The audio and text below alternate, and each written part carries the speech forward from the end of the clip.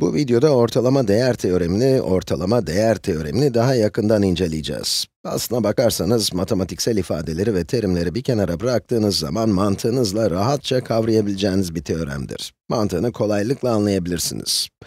Kanıtlamak içinse, diyelim ki bir fonksiyonumuz var, f olarak tanımlanmış olsun fonksiyon ve f hakkında birkaç şey biliyoruz.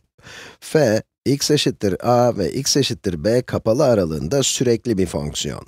Bu köşeli parantez işaretleri kapalı aralığı temsil ediyor. Ve kapalı bir aralıkta köşeli parantezlerin içine koyduğunuz değerler aralığa dahildir. Mesela burada, köşeli parantez işaretinin sağında yer alan a ile solunda yer alan b, aralığa dahil olan değerler. Ve sürekli de. Yani bu ne demek? Fonksiyonun bu aralıkta kesintiye uğramaması demek. Bir değerden başka bir değere atlamadığı anlamına geliyor.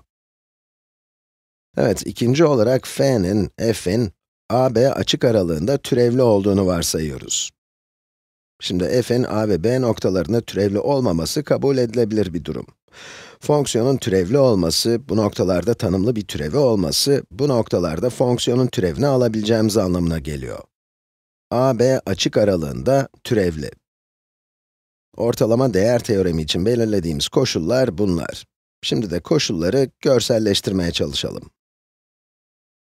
Bu y ekseni, bu da x. X ekseni üzerinde az önce bahsettiğim aralığı oluşturacağım. Bu a noktası, bu da b noktası olsun. Şimdi bu aralıkta rastgele bir fonksiyon çizeceğim. Evet, diyelim ki fonksiyonumuz buna benziyor. Bu noktada x değeri a, y değeri de fa.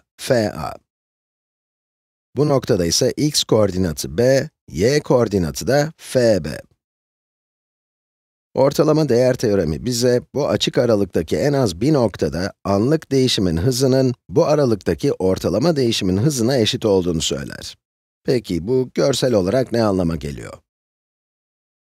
Ortalama değişimin hızını düşünecek olursak, a ve b noktaları arasında ortalama değişimin hızı, buradaki sekantın eğimidir. Öyle değil mi? Evet, işte bu doğrunun eğiminden bahsediyorum.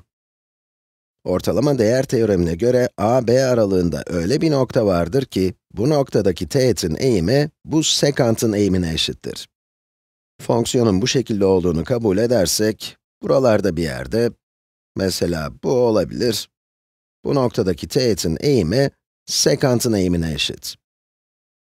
Aynı şekilde bu noktada da teğetin eğimi, sekantın eğimine eşit gibi görünüyor. Bu aralıkta en az bir noktada anlık eğim, ortalama eğime eşit olur. Peki, bunu matematiksel olarak nasıl ifade edebiliriz? Bunun için verilen aralıktaki ortalama eğimi hesaplayalım. Bu aralıktaki ortalama eğim ya da sekantın eğimi, y'deki değişim, bundan bahsediyorum, bölü x'teki değişim olur. O da burada. Y'deki değişim nedir? fb eksi fa. Ve bunu b eksi a'ya, yani x'teki değişime böleceğiz.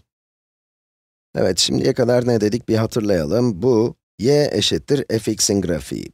A'dan b'ye olan aralıkta sekantın eğimi ya da ortalama değişimin hızının, y'deki değişim, buradaki Yunan harfi delta değişimi gösterir. Ne demiştik? Y'deki değişim bölü x'teki değişim. Ve bu da buna eşittir. Ortalama değer teoremine göre de eğer fonksiyonun bu özelliklere sahip olduğunu biliyorsak, a ve b açık aralığında öyle bir x değeri vardır ki, buna da c diyelim. Evet, c, a-b açık aralığında yer almak zorunda.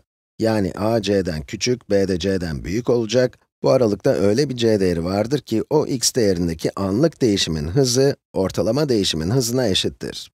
O halde bu aralıkta öyle bir c değeri olacak ki, ortalama değişimin hızı, o noktadaki anlık değişimin hızına eşit olacak. İşte bu kadar. Ortalama değer teoremi aslında bundan ibaret. Az önce çizdiğimiz grafikte bu ya da bu, bahsettiğimiz c noktası olabilirler. Buraya yazdıklarımızla kafanızı karıştırmayın. a-b kapalı aralığında sürekli, açık aralığında türevli ve diğer matematiksel ifadelere bakıp sakın kafanızı karıştırmayın. Ortalama değer teoreminin aslında bize söylemeye çalıştığı şey, bu aralıktaki en az bir noktadaki anlık değişimin hızının, bütün aralıktaki ortalama değişimin hızına eşit olacağıdır. Ve hepsi bu. Bir sonraki videoda bu teoremin işe yaradığı gerçek hayattan bir örnek göreceksiniz ve umarım her şey daha anlaşılır bir hale gelecek.